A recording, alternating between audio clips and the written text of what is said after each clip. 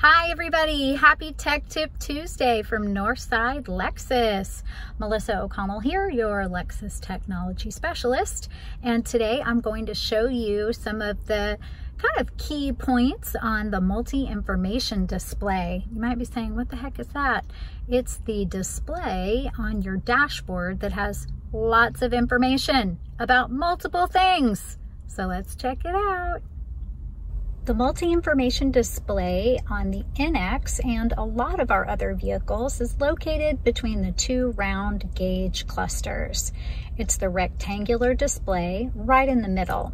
Now, some vehicles have one large center bezel cluster, and that will slide to reveal your multi-information display. What I'd like to show you are the main menu items. So this is the main information screen. You see your outside temperature at the top left, and then the digital clock at the top right, and of course your odometer and trip meter at the very bottom. We've reviewed that before. So let's take a look at how to change our display. On the NX, we're going to the right side of the steering wheel. Some of the other vehicles, it's going to be on the left-hand side, but you're always looking for a panel of 4 arrows and either a button with a dot or the word OK in the center. And that's going to let you move side to side through your main menu options, and then up and down for additional screens of information if that's available. So let's take a look. We're on the information display, and you'll see a slide bar on the right hand side with an up and down arrow. That does let us know that we can use the up and down arrows to get additional screens of information. So if we move down, we have more fuel economy information. We have a clock that's available. And then we have on this vehicle an energy monitor because this is a hybrid. So that can help you learn to improve your fuel economy. And then this vehicle also has a digital speedometer. So that's a nice bonus that's starting to appear on some of the Lexus vehicles now. Tire pressure monitor. So I'm sitting in a vehicle that has not been driven yet today, and so that calculation hasn't populated. But as you drive, after just a few minutes, the PSI for each one of the tires will appear. A sway warning, that's part of your lane keep assist or lane trace assist, depending on which system you have on your Lexus.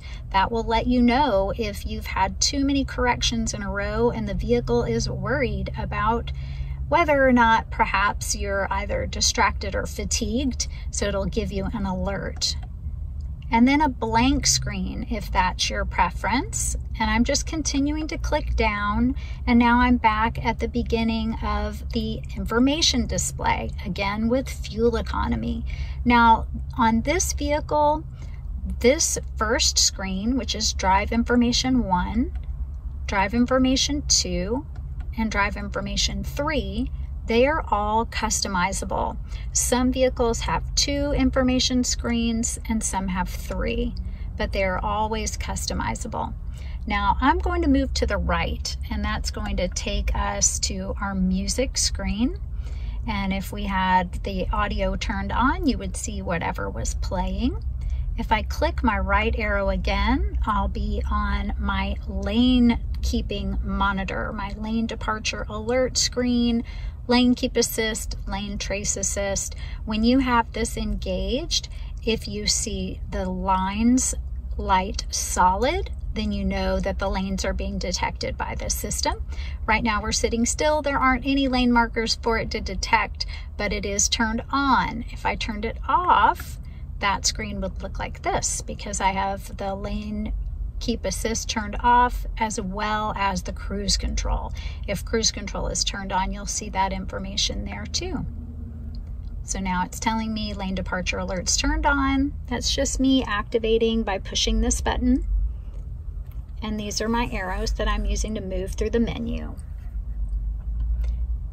If I go to the right again, I will have messages. This is things like if you're low on fuel, then it's going to give you a pop-up right on that screen alerting you that you have low fuel.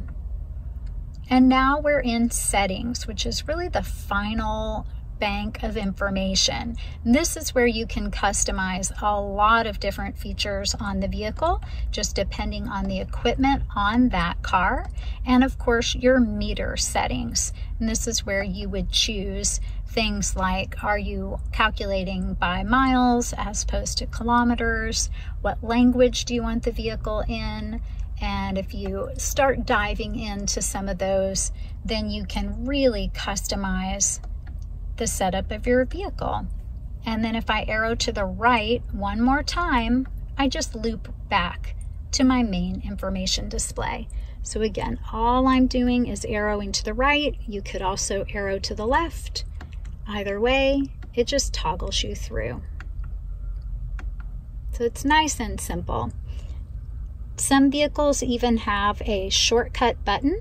So if you have moved through your display and you want to go back to your main screen, you'll hit this shortcut button.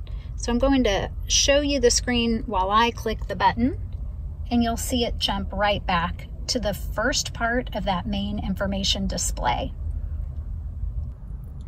I hope that helps give you a better understanding of the multi-information display on your Lexus. Keep in mind there's a lot to explore in there, so take your time. And if you have any questions, as always, give us a call, 281-569-3300. Thanks for tuning in. Happy Tech Tip Tuesday. We'll see you next week. Bye.